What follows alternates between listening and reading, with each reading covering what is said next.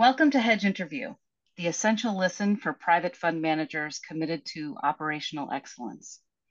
This episode is crucial because it goes beyond the surface of what you think you know about securities law. I'm joined today by Ron Geffner, a founding member and partner of Sadis and Goldberg. If you're not already familiar with Ron, he's a much sought after securities lawyer whose expertise and insights have helped hundreds of private fund managers.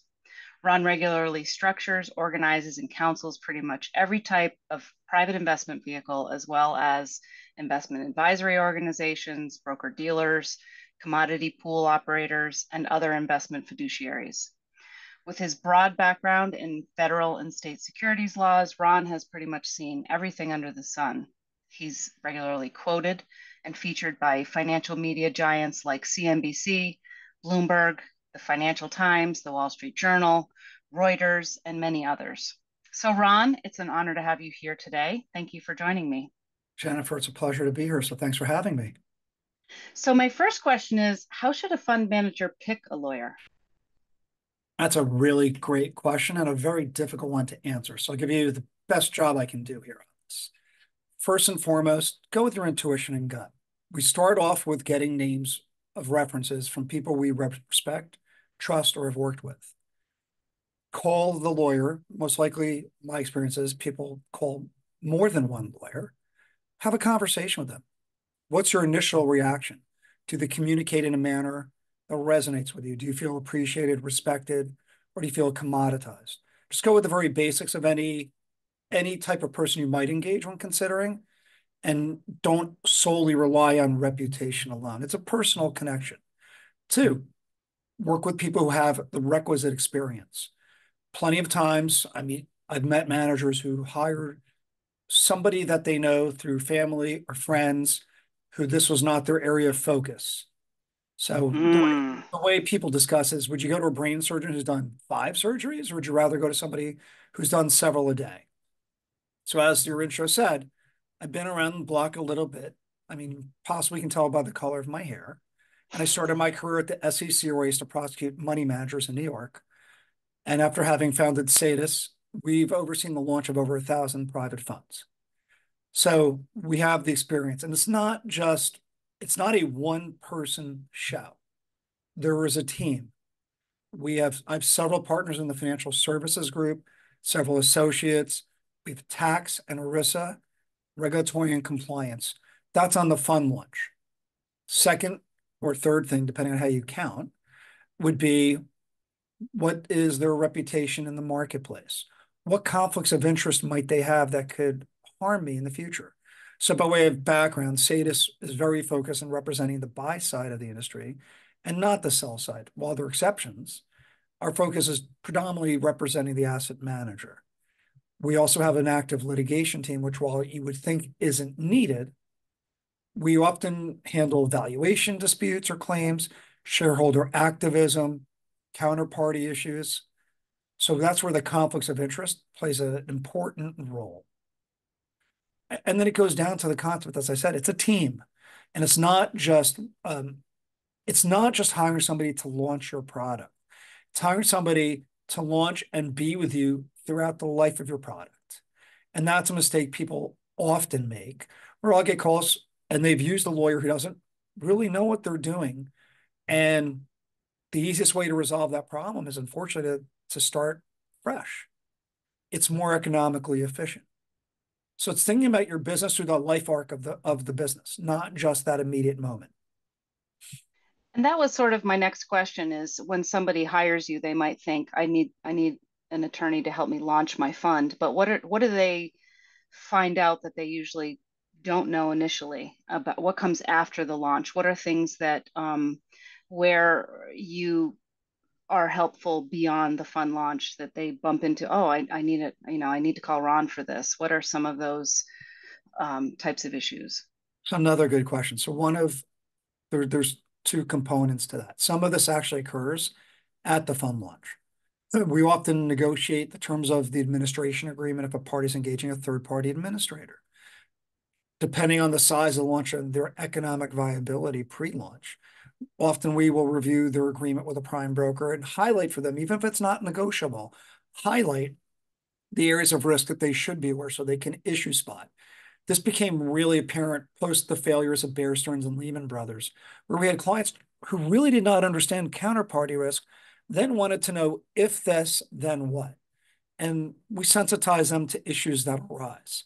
It's ongoing changes in the regulations, private fund advisors rule. Managers need ongoing guidance, changes in tax law. On top of it, we handle employment agreements for managers that have employees that are bringing on.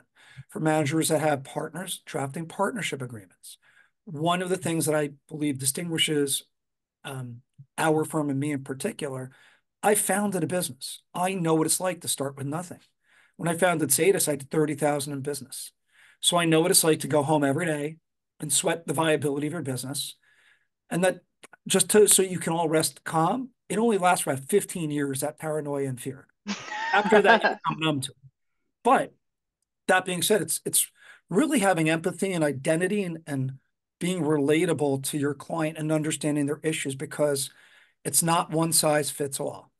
Everybody has blind spots and weak spots. And what I often tell people is I'm going to be your least expensive partner. And I would always advise that no matter who you hire, your auditor, your administrator, as best as you can. You're not hiring institutions, you're hiring people. So that's really relevant. It's having business understanding. If you're going to engage a third-party marketer or replacement agent, not only knowing the commercial terms, but knowing how to diligence those parties out. If you want to expand to other parts of the world, having the right contacts and relationships really does make a difference. It makes it a much more seamless experience. Right. That was something that I heard from another guest about service provider contracts and how often fund managers just kind of sign on the line, dotted line, and they don't really even understand the agreements they get into. And then they, have headaches or misgivings because they didn't really, but I suppose if they had you, they would know what they were getting into. I would hope, but Yeah, the reality is a lot of managers haven't run a business. right. They've within an institution, and running a business is its own experience. So in part, I feel that I often am involved on the business side with our clientele because it's subjective, it's an opinion, and it's how to deal with people, de-escalate certain situations. And as any other business owner, I made plenty of mistakes the first 20 years of our business. How compensating people ahead of performance, right? Giving them the carrot, not the stick, to understanding termination for cause and creating greater clarity, knowing not so one of the learning curves I had as a lawyer when I was younger. So I'm a people pleaser. So clients would come and they would be, I want you to do A through J.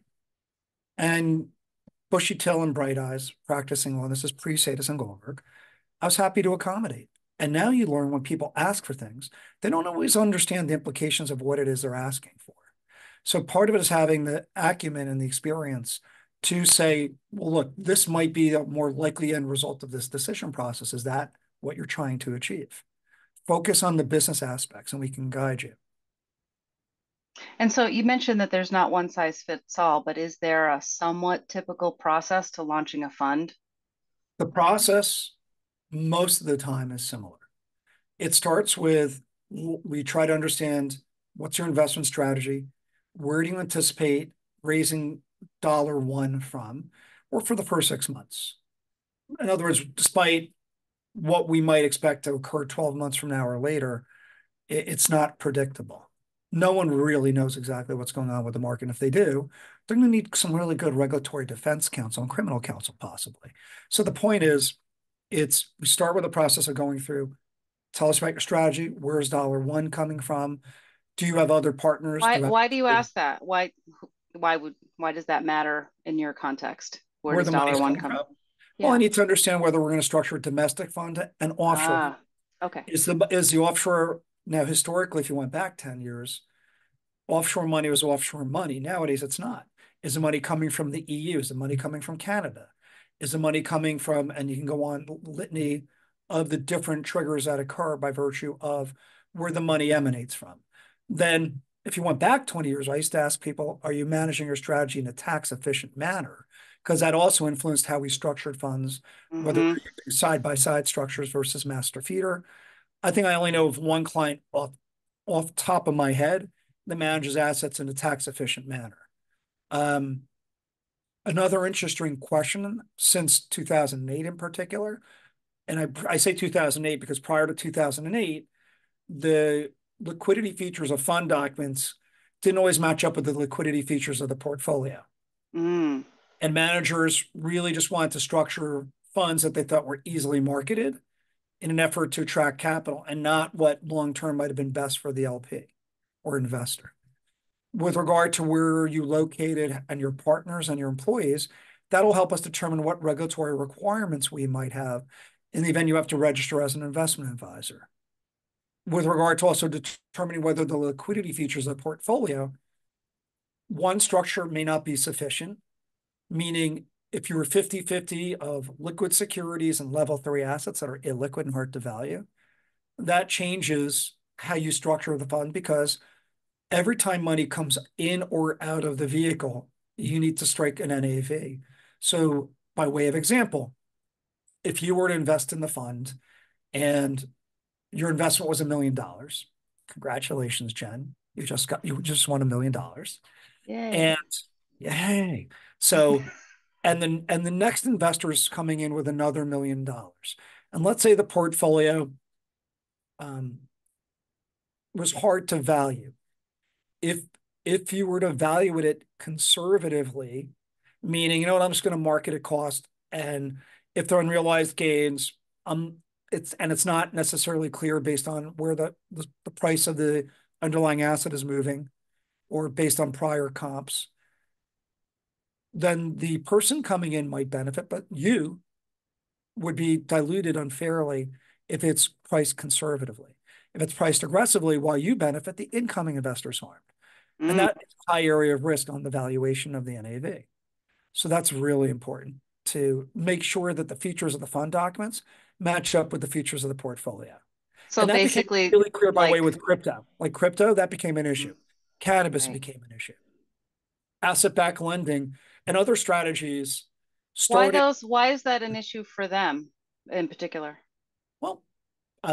well, with crypto, not every, first of all, there's a range of issues that have come about with crypto. Mm. If it's a level 3 asset, auditors were not always able to value the underlying portfolio Oh, accurately. Or, right. or if it was a rant like an NFT. So we Mm-hmm. might, if it's a hedge fund, knowing that in advance, we would suggest they create side pockets. But if the majority of the assets are going to be invested there, what we've experienced over the years is having a fund structured solely with side pockets also has downsides to it as well, and it's not feasible. And you would see if you went back over the last 20 years and you look at funds that were formed doing life settlement, asset-backed lending, or alternative finance, the ones that were structured as hedge funds were dealing with a range of issues that in a going forward basis, a closed-end fund or private equity structure would probably have been better for them and really better for their investors. Right. So it's really a matter of delivering on what you say you're going to do. But that goes Mm-hmm. back to the ongoing relationship you have with your vendors, not just lawyers. And I would Mm-hmm. tell you, the auditor and the administrator become the eyes and ears of the lawyers because they might deal with them at times more on a day-to-day basis, and they become issue spotters. Right. So um, strategies evolve. Mm-hmm. If you Mm-hmm. went back 15 years ago and 10 years ago, crypto and cannabis would not have played a role. AI is becoming a newer feature that will affect the industry. So it's knowing how to deal with it in your structuring, in your valuation policies and procedures, in your agreements with counterparties. All that really is tied in with one another. And managers, they reasonably or justifiably are not going to be familiar with all the regulatory issues. If you're rebalancing a portfolio, it could be a principal transaction. There's a lot of different things that have a regulatory impact. Are there typical big mistakes? Tell us some good, juicy stories Wow, without there's naming names. okay, so here's a really basic mistake that managers often make. I'll give you the most simplistic form of how it appears. We launch your fund, Jennifer, and you decide to move from lovely, luscious garden-like landscape that's behind you to the big city of New York City. And you sit there and say, you know what? My lawyer drafted my document 3 years ago. I don't need to contact him, have him charge me thousands of dollars just to go in and change my address in the place memo. So you go into the place memo and it's 2024 and it was dated 2021. You update your address, you redate the place memo 2024, and you're like, you're good to go. But if I had a big red buzzer or like that Staples giant red button or a big X go across the screen, I'd slam it right about now. But what you then need to do, what you did does not work. You either do a supplement because all of the information in that place memo dated 2021 is only relevant as of 2021. So if you redated 2024 and you send it out to Jeff Bezos, who's writing a check in your fund, your tax information may be wrong. The regulatory information may be wrong. The way your biography was written, risk factors, all might have needed to be updated to 2024. That And makes sense. it might be years sometimes before they contact their lawyer. And they've done this 2 or 3 times. Maybe somebody's biography in the fund, they're no longer there, or somebody joined. A vendor, they didn't even switch vendors. The vendor changed its name because a vendor was acquired. And they'll go in and change it. And so now sometimes we've inherited 3 sets of changes, but the people who received the information received stale data. And now you have to recreate who it went to and getting them the correct information. And that seems sort of like, did anybody catch that? Did that create a problem? Or I guess it It can, could. depending on the materiality of the changes. Mm-hmm. So if you're changing the investment strategy or the people that are managing your money change, it has an effect on the decision process of the recipient. Another interesting incident that I've experienced with a client, there's a few, actually, I could go on and on about this. This is a fun topic.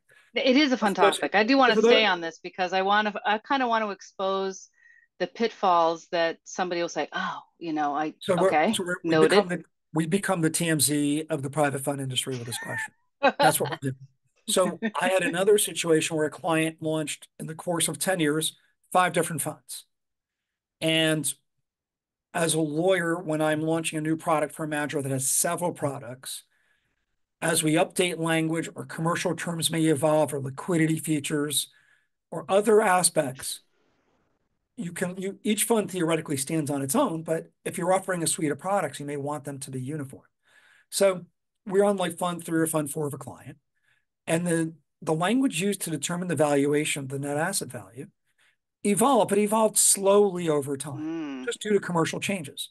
So we're on a call with a third-party administrator, and I asked a question, which I had fear, but didn't expect the response that I would get. I was like, look, please confirm that you're applying the net asset value language of each fund to each of the fund's own accounts, and you're not using the language of one fund for all of the fund's accounts.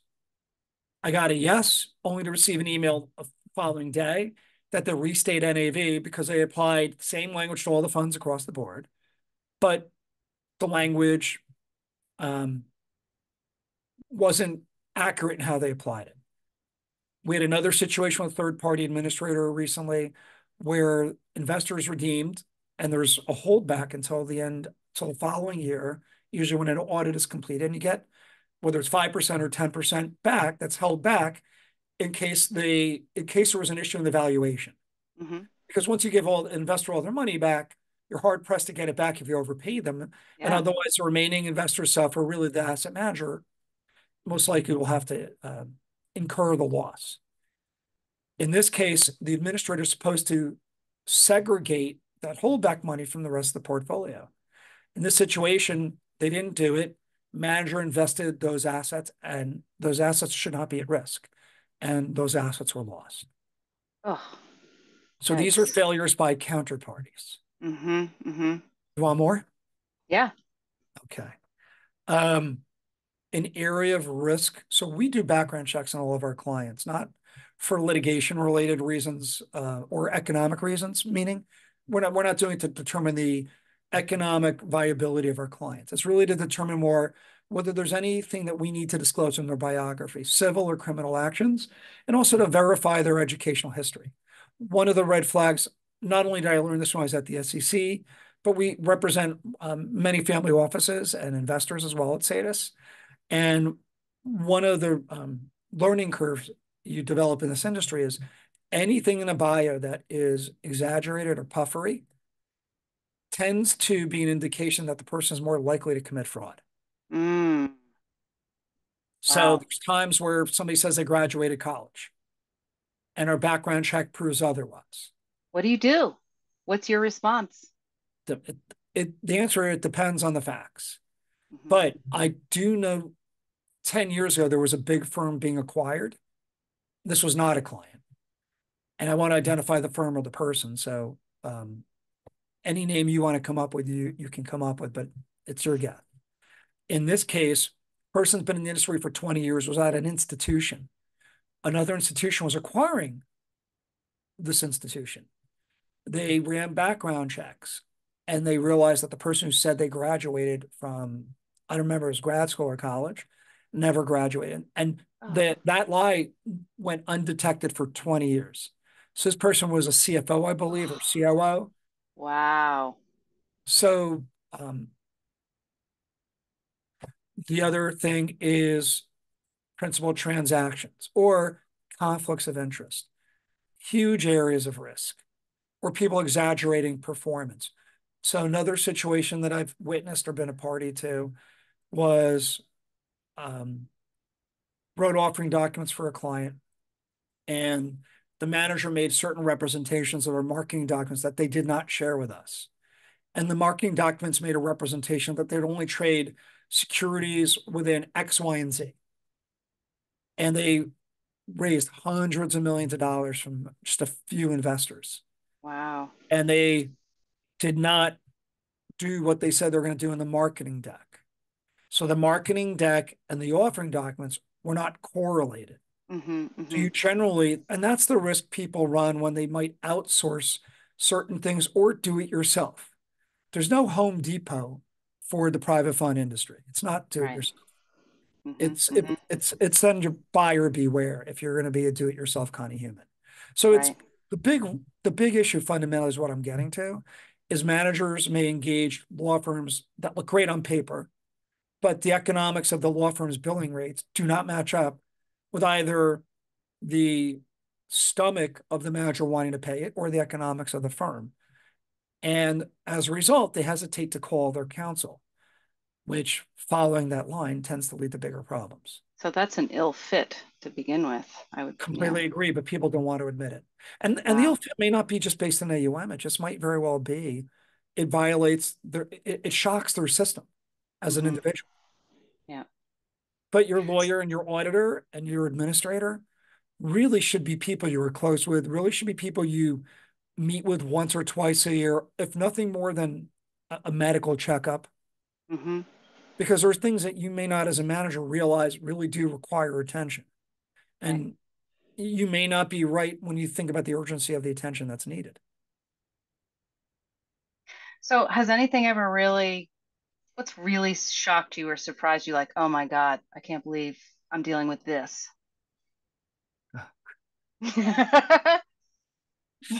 That's a good one. It's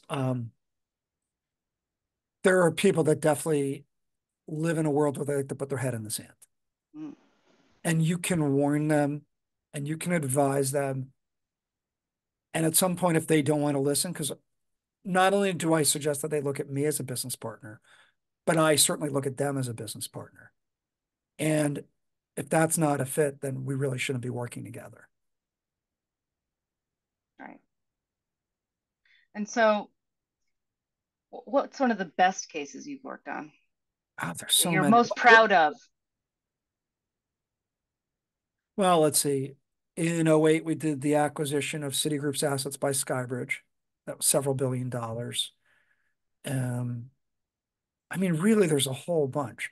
We worked with Bill Miller when he was leaving after he left Legg Mason, who launched a fund shortly after Bitcoin became viable. And so he was one of the earlier investors in Bitcoin. So that was a great learning experience. But really, it's um, I'm really lucky in the sense that many of my clients I really do like, and I get together with. They come into my home, and we learn from each other. What do I learn? Not every lawyer. I believe I have a good bedside manner. I certainly care. I pride myself on being responsive and having empathy for our client situations. But having learned all of the different personality types on Wall Street has been very empowering. And when I first practiced law, and I don't know if you've had this experience in this industry more than any other industry that I've seen so far, there's a lot of paranoia that goes on in the asset management industry about communicating openly with people, right? So everything's very confidential. To who are you associating yourself with? Who are you doing business with? And when I used to think that paranoia was unnecessary or blown out of proportion, years later, I I saw their side of that paranoia, where people find out about your trades and they try to um, short your long positions. You see that when managers are winding up their firm. If people can figure out what they're trying to do in the marketplace, they might take the opposite end of the position, harming the manager that's trying to liquidate the Oh, portfolio. But conversely, it's who you're communicating with and the types of communications you're having, because a regulatory examination, even if you win, is a loss in many cases because it's expensive. It's stressful. Just boil it down to a simple life experience many of us had. You're driving on your car and the police pull you over. I don't know about you, and I don't have anything I'm hiding in my trunk, and I don't have any broken taillights, and there's no drugs riddled in the car. So in my mind, I'm a clean, upstanding citizen, and I have no reason to be afraid. But yet I start to palpitate, and you get nervous because you don't know what they might know. So it's the same thing with the SEC or FINRA or the NFA. It's the best offense is a strong defense, and it's doing things as best as you can by the book. And I say as best as you can because it's it's very hard, if not um, impossible, to be 100% compliant at all times on every day in every manner. There can be minor, non-material um, things that you can improve upon. So we strive for perfection, but perfection may not be attainable. And then just to give you a simple explanation, how would all the big shops end up being fined by the government? Like Blackstone or BlackRock or you name it. And they've got huge teams of lawyers and they have every reason to do everything they can by the book. So it's a very, very, very high burden to meet. absolutely. This is kind of a this is a question I've been getting a lot from newer managers, and I'm wondering myself if some legislation has changed. But is it is it no longer, can you no longer use hypothetical performance, or can you? It's kind of a boring question, but it is one It's that I it's get a it's lot. not a boring question, and what I would tell you is there are nuances to your question, and I would tell you that our regulatory and compliance team would be better served to answer that question. But one of the things I can tell you from my experience with the SEC and also seeing and reading about regulatory enforcement cases, um, it's a high area of risk, performance attribution, and it seems to be periodically it evolves and interpretations of how best to present data might get interpreted differently. One of the things with regard to areas of risks for managers, because implying that is usually like a governmental risk, right? The SEC. I would say your biggest area of risks, I'd put them into four categories. Your greatest risk is the risk of your relationship with your partner if you have one. So having a very well documented operating agreement or partnership agreement or shareholders agreement and routinely going through it, especially as your ownership may evolve, that's your greatest area of risk, a divorce of your partner. Second greatest risk is employees.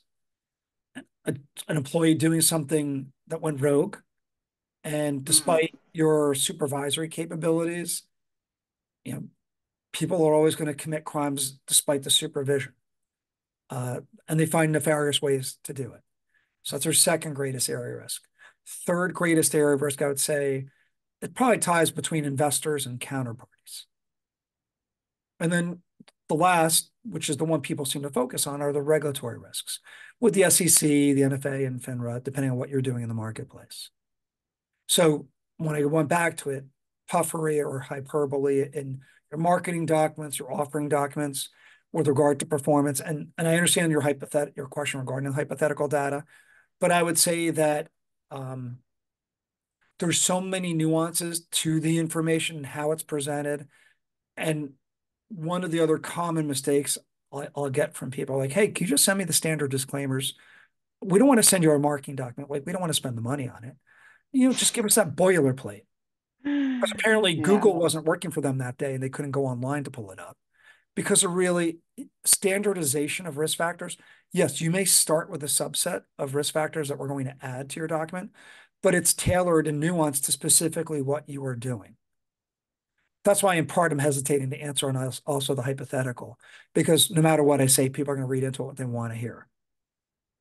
I wasn't sure if something changed where someone said to me, I heard we're no longer allowed to use it. And I said, my understanding is that you can use it, but you just have to say that it's hypothetical and you have to have disclaimers that say how you calculated it, that it is hypothetical, that it's not live performance, and so on and so on. I wasn't sure if it was that Yeah. you can't use it anymore, if there was There, some there new was a there was a legislation. range of nuances, which is why I'm hesitating to respond to that question.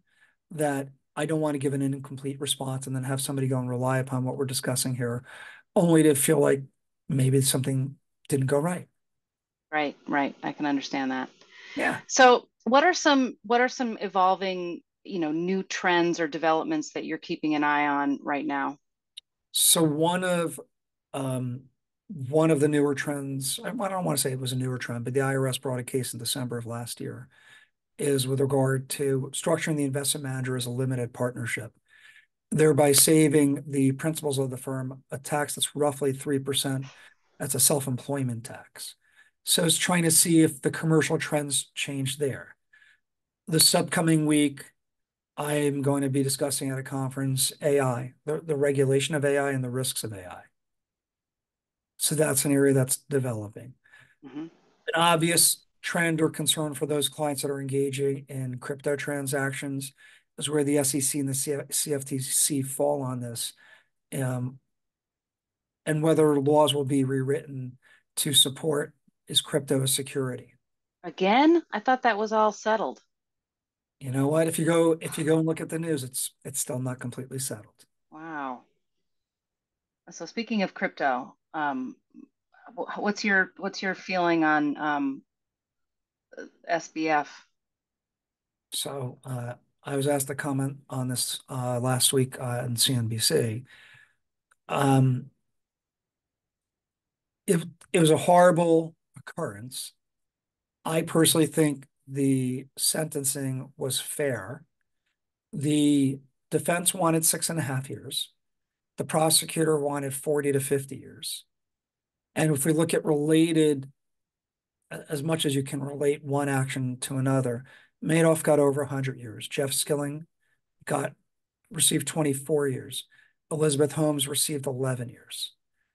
So 25 years means he's not as horrible as Madoff. He's in the Jeff Skilling camp. And then Elizabeth Holmes, apparently according to society, or at least the judge, wasn't so bad. So it falls within the range of acceptability. One of the things I found fascinating is comment by one of the actually it was comment by Madoff's lawyer that this serves to frighten people from committing similar crimes. And I would say that's not accurate to my experience and conversations I've had with people who have committed crimes.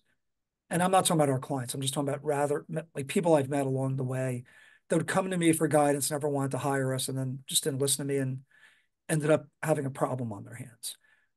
While they were afraid of prosecution, I don't think it enters into their head when they're engaging in it. I think it's more the embarrassment of it becoming a headline and less about the jail sentence. I've never met somebody who says, well, I would steal the money, but for the fact, based on my analysis, I get 20 to 30 years. No, nobody, it's a slippery slope from what I can tell. It's, Do you you know, think that there was really malice, that he really committed fraud? Did he get charged with fraud? well, one of the things that the judge said was, or concluded was he engaged in perjury and witness tampering. But Mhm. it was also expressed that he lacked remorse. So Yeah. there, yeah, there is there, I believe the conviction included fraud. Hmm. And whether it serves as a deterrent, I don't think people who are engaging in the slippery slope at the very beginning of that slippery slope think they're ever going to go that far down the rabbit hole. So I think that's really when you're dealing with the human condition in mind, that if you really are looking at it in that regard, I think that's the problem. It's do people graduate from lower levels or smaller infractions to greater because they're covering up like the web of lies. Yeah. So I think the biggest deterrent I think is really the embarrassment within the community in which people live, because that's the one that seems to be the most relatable. Yeah. I mean, it seemed like he didn't, I guess the deterrent, for a charge like this is like if they kind of think to themselves, well, I'm not really doing anything wrong, that slippery slope just keeps going because they're not identifying with it being wrong. There's a lot of malfunctions that go through people's head. For sure. Specifically, it's I can't relate to that mindset. Yeah, that's a whole I different ball game. That's like, there's there's what I'm trying to uncover here today is like the things you you don't even know that you don't know, to prevent you from going into, but then there's, malice and fraud is intentional bad juju. That's a whole different ball game from, look, don't do these things because you need to make sure of this, this, and this But that's as what a the different community, by the person. way, that's what the community theoretically is for, at least in this industry, with having a tight knit community of lawyers, auditors, and administrators, and a range of other vendors too. Prime broker is that one of the red flags would be if all of a sudden you see a change of all the service providers. And I don't know if if we or our contemporaries or our counterparties were to fire people, whether they would even acknowledge the fact that they were fired. Rather than, my guess is many of those people would be like, well, they charged too much, so we switched, or we weren't getting a good response time, so we engaged somebody else. But if somebody is routinely changing vendors, They're covering something up. that would concern me as an investor. Mm. And so now on the flip side, what's your ideal client? What would be your favorite type of client that wouldn't do that type I, of I, thing? well, and then I know this may not sound realistic, but it is because my, like I said, I'm a people pleaser. So my motivation getting in the industry and what I do is really I enjoy when clients enjoy the experience. What I find I don't enjoy is when I'm being commoditized, Hmm. where it's only about the cost. If every time the person reaches out to you, it's about the cost and every bill is negotiated, it causes me to believe they don't trust me or don't Hmm. trust my colleagues. So trust is a two-way street because often the professionals are also deep pockets. Like think about the accounting firms, they get sued all the time Hmm. because they're on the hook if they didn't catch something in many cases, despite doing the best job they can. And they're not the ones on average or that are engaged in fraud or something inappropriate. So every vendor should, if they're not, and probably most of them are, is you look at the risk associated with the relationship. Am I Yeah. finding out things from other parties that I'd really rather hear from my client? Are they doing things on their own? Are they using so many law firms that it's like the Tower of Babel, where the left hand doesn't know what the right hand is doing? Yeah. Um, those are the main things that go through my head. But Hmm. I don't want any of our clients to ever feel commoditized or rushed. And I know when I'm consuming services and goods, I don't want to feel that way. I don't want to feel I'm commoditized. I'm just a number. You want So people to value your service. completely agree. And I want them to value my service, and I want them to feel that we value the relationship, Yeah. which we really do. And I think because this is a very entrepreneurial environment at Sadis, most of I would say all my colleagues, but I'll go with, because I'm a lawyer using qualified terms, I would say the supermajority, most, if not all, really have an appreciation for the relationship we share with our clients. We want them to have a good experience. Now, um, I have to expect there are some people you can never satisfy, and we've all encountered those types of people. Those aren't good relationships. For And they sure. exist. I mean, I've seen them when I'm at the counter buying like a card for somebody. I, I literally had an experience. I went to go buy a card during the holidays, and the woman in front of me got upset with the woman at the counter because in New York City, if they take a bag, you have to charge them 5 cents. Isn't that it's a law for the environment, right? To reduce use of bags and have people use permanent bags that they can carry things in as opposed to disposable. The woman got really upset over a nickel. Find out that the woman at the counter started to cry because her aunt died that morning. And then the woman proceeded to berate her to say, well, why did you come to work if there's a death in your family? Not appreciating the fact this person needs to make a living. And then after all that for the nickel and berating the woman, she then returned the card. By Okay. the way, and this is not something I routinely do, but I am proud of. The next day I came in and I gave that woman $100 bill at the Aw. and I just wanted to say, not all people in the world are like that, and that she's appreciated. So that was one of my That was really, I felt nice. like really good moment. But the point is, that person at the register is reflective of hopefully a small percentage of society. I don't want to work with that kind of client, and Yeah. I don't think anybody would. Right. It's a Yeah. buzzkill. We're Right. in this together. Yep. And so the Yep. other thing is, like success stories. When one of our clients really like this client, funny enough, I believe I talked him into launching a fund, and he's crushing it, doing a great job. And we worked on a seed deal. He's got great returns. He's probably one of the nicest people I know. It's great to see good things happen to good people. And so that feeling is really nice. Or it's really nice to have relationships with clients for 20 years. I just had dinner with a client we set up a real estate fund for, who just finished building a hotel here in the city. And even though I'm like 1,000 years older than he is, yeah, plastic surgery probably worked for me. Anyway, it was really nice to spend time and just catch up. So it's nice to mark the time with a lot of clients. And it's the same way with even within the industry, even lawyers with against from other law firms. It's nice to be in that tight knit community.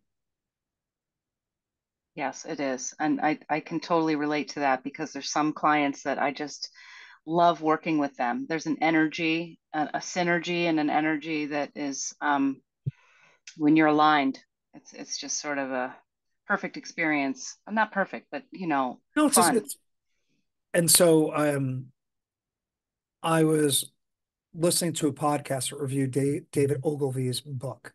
I think that was meant for internal distribution. And fundamentally, it was you want to make your job fun, not um, you want to minimize the stress as best as we're able to. Can't get it to zero. And there's some days that just aren't great from a stress perspective. But people do their better job when they're happy. And so you would think those few clients that are never happy, that are probably complaining about almost everybody they deal with, haven't looked in the mirror to reflect, maybe they're not the problem.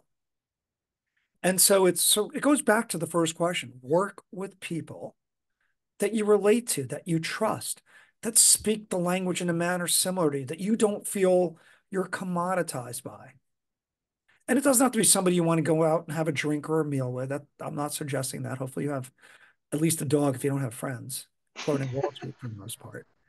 Um, but that really does make a difference because it's really all about trust.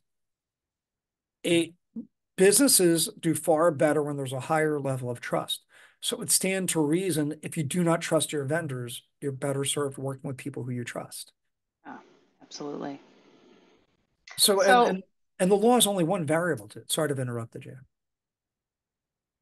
what do you mean? Well, meaning, I'll give you an example that may not necessarily be on point, but it was a learning lesson. So one of my earlier clients, right after we founded Sadis, was another lawyer who was launching. Funny enough, this is in 1997. The person was really ahead of the game. A cyber security firm. And I found out that at his prior business, they ran these tax shelters and they were fined $1 million by the IRS. So I'm 30 years old and I'm like, well, I guess you'll never do that again, right? He goes, what are you talking about? We made 5 million, we got fined $1 million. I do that every day of the week. It wasn't a criminal act. But the point is, law is just one variable, one risk metric. I'm not advocating breaking law, but it puts it in perspective. We are here to guide people, to give them the most likely outcome we believe based on all of our experience. But I'm not their parent.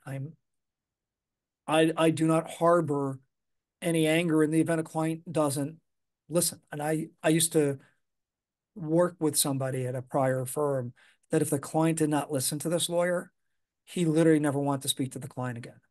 Wow. He took it very personally. And I'm not talking about somebody breaking the law, and that I get. If somebody's going to break the law, we are not going to aid and abet them. We would terminate the relationship. And we've had to do that every so often. But it's really a team effort. And so you want to work with people that you really want on your team, that you would want on the foxhole with you. Yeah. If you terminated a relationship with somebody, let's just say you terminated, have you ever witnessed somebody that you terminated a relationship with, like go to jail and you were like, I knew that was going to happen? Yeah. Really? Yeah, Oh, really. You seem shocked. wow. You seem shocked. There's people who terminated. Here's a story that I can tell that maybe 15 years ago, I had a client come in and they came in with two giant binders of structure and other agreements that they'd entered into with a consultant had drafted up for them. After we reviewed them, and I had a subsequent meeting to discuss the results of what we reviewed, and this is as strange as it gets. And I've had a bunch of strange go on in the last, you know, 30 years of my life. I was like, I'm pretty sure you guys are running a Ponzi scheme. But if you want, I will go to the SEC with you and we can fall on a sword and it's going to be the best result you're going to get. The response I got, which is not shocking, was thanks, but we don't like your guidance. 5 years later, I get a call from the Department of Justice. We'd like you to talk about this client. I'm like, I can't, attorney-client privilege. 2 years later, ends up being they asserted a defense that they relied upon legal guidance, which basically means they waive attorney-client privilege. I then had to testify in court, and so I have a jury there, a judge there, Department of Justice there, and they're like, well, did you write a memo to the file about this Ponzi scheme? I'm like, well, no, if they said they weren't going to pay, what's the purpose of documenting file? But in my billing records, which they had received and never like countered, I indicated that I communicated to them we're running a Ponzi scheme. So that they went to jail. And the only reason I can share Wow. that is because it's a public record. Mm-hmm, mm-hmm. But yeah, no, there's time where you'll meet people and something doesn't add up. It's like those movies where somebody's up to something and then after the truth gets revealed, they're like, oh, now it makes sense. Mm-hmm. But it's not just even with clients, it's with counterparties. I remember meeting with Mark Dreyer, who was a lawyer. He was at 499 Park, which was the old Bloomberg building. And I remember to go up to a meeting and it was a strange morning and it's a giant floor and he was the only person on the whole floor. And it ended up being he was making certain economic representations that completely confused me. And then a couple years later, it comes out that he committed fraud. Oh, wow. So it could be lawyers, it can be accountants, it can be administrators. If it's too good to be true, it often is. If you don't understand Mm-hmm. what you're getting, then either don't do it or hire somebody that can walk you through and explain it to you. So, I mean, all these, we hear all these sayings. These are things that your mother tells you on your way to, before you leave the door to go to school in the morning. But they really are true. Mm-hmm. Yeah, like you could see red flags, handwriting on the wall. You know something bad is adrift. Now, dating is far more stressful with the red flags, the attorney-client relationship. Yes. Yeah. So, you've been with Sadis for a while. What are you getting excited about? What's new? What's coming that you're excited about? Oh, actually, there's a lot. I mean, as we continue to grow, it's really great to see the young lawyers here and to know that each of us is having an influence on how they look at their career. Um, we've recently expanded into Miami. We had a partner start there about I'd say 9 months ago. So we're continuing to grow and to add other lawyers into the practice group. Um, those are some of the more exciting things. And our litigation team's been really active on some really interesting cases. So I'm excited to see them get their day in court, as they say. That is The, exciting. the things I would like to see, and I don't know if this trend will reverse. So ever since 2008, there's been a movement from of people who are allocating money more towards institutions. Right? There's this um, I don't know how accurate this is or isn't based on the data because I don't know if all data gets reported, which I assume it doesn't. But that 90% of the assets go to 10% of the largest players in the marketplace, Hmm. I heard three. which has been put pressure on emerging managers. Yeah. So I'm hopeful that that trend will reverse if everything is cyclical. Hard to tell, but I'm hopeful on that. Uh, a friend of mine in prime brokerage told me once that it takes 7 years of being in business before you really just start to hit your stride. So for managers that are launching their 2 or 3 years and they're tightening their belt and they're a little concerned that they haven't raised significant assets, obviously it may make sense to revisit how they're just trying to distribute their product. But longevity and having a long runway increases the likelihood of your achieving success. Yes. Yes. So important. Yeah. So I often ask managers, you know, despite your cost constraints and your cash burn, do you have the ability to stay in business for 7 years? I bet a Because lot of them don't know that right up front. I mean, I get the feeling that they're like, I hope so. yeah, but that's if they're it depends on what their expectation is from cash flow from their business. Hmm. If you're Hmm. going in and saying, look, my cash burn is X a month, which is Y a year, you multiply that by seven, I have three X seven in my bank account. That's not money at risk or in really low risk types of cash equivalents. If you have a high expectation that you're going to launch and have a material launch, like you hope for the best but plan for the worst. Hmm. Hmm. When I started Sadis, I had 30,000 in business, and my twins were home with their mother, and I had a mortgage and may have had $10,000 in the bank, and I had a backstop of family members. But when I said jokingly that anxiety goes away after 10 or 15 years, that was my experience. But I bet Um, at that time you didn't have a 7-year plan with that 10 grand in the bank. You're just like, 7 year plan. No, I had no. I asked family members, could you cover my mortgage for this period of time in the event I have a tough time making money. yeah. So I did have some safety nets that I Mhm. went and developed prior to launching the firm. But somewhere early days, I built up my cash position because I never wanted to make decisions based on fear of cash flow, uh, because there is a gland in your brain that secretes a hormone when you're afraid, right? It evolved when we were cave people and the bushes shook and we didn't know if we were going to be attacked, or if there's a little tiny bird or some larger animal. And it minimizes your cognitive abilities where it simplifies it to flight or fight. Well, go forward a couple hundred years or 1,000 years or thousands of years, we still have that gland in our brain. So when people get afraid, they don't make the best decisions. Mm. And so, and we all respond to different stimuli. So for me, minimizing that risk of cash flow. And we built up redundancies within the firm so that if somebody departed, it wasn't like, oh my God, what do we do? So, and it evolves. It evolves as we age, it evolves as our situations change.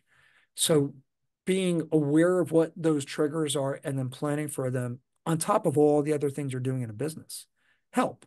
And that's why in part having really good advisors around you can help you think through those things because we all have blind spots.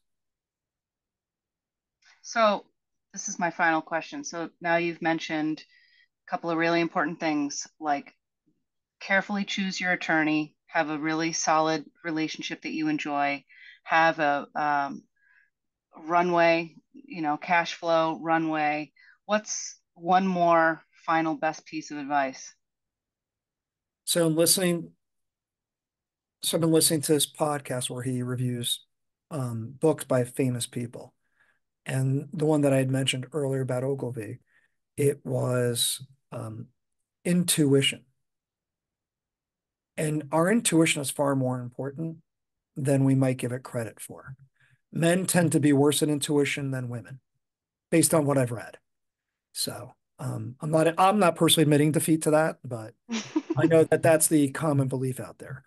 It's if your gut is telling you something, maybe pause and listen to your gut. Mm-hmm, mm-hmm. If you don't have that relationship with certain people, it's in real estate, it's location, location, location.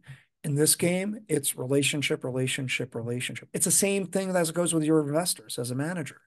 Those people who have a deeper relationship with their investors, it will have a longer time usually to invest the assets. So that goes about based on your ability to communicate proactively with your investors as opposed to hiding and put your head in the sand. So um, I would leave you with that as well. Relationships, the world is based on relationships, and it's a relationship business. This is very much a relationship business. Absolutely. Well, So thank thank you you so so much. much. Thank you. This was Yeah. so great. So many pearls of wisdom here. I really appreciate your time today, Ron. Well, I earned my gray hair. At least I'd like to think I did.